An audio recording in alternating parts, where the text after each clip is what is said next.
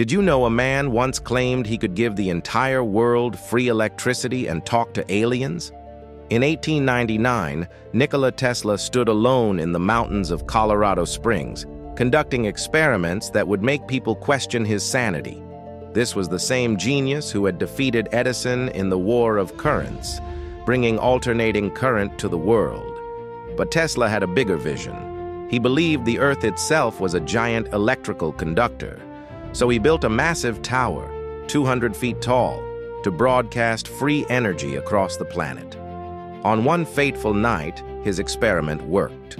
Light bulbs glowed 25 miles away without any wires. Then something strange happened. His equipment picked up mysterious signals he claimed came from Mars. Investors thought he had lost his mind. They pulled his funding and destroyed his tower. Tesla died broken and forgotten. But today, his crazy ideas power our world. Wi-Fi, GPS, wireless charging. Everything around you proves one truth. Visionary thinking always looks like madness to ordinary minds.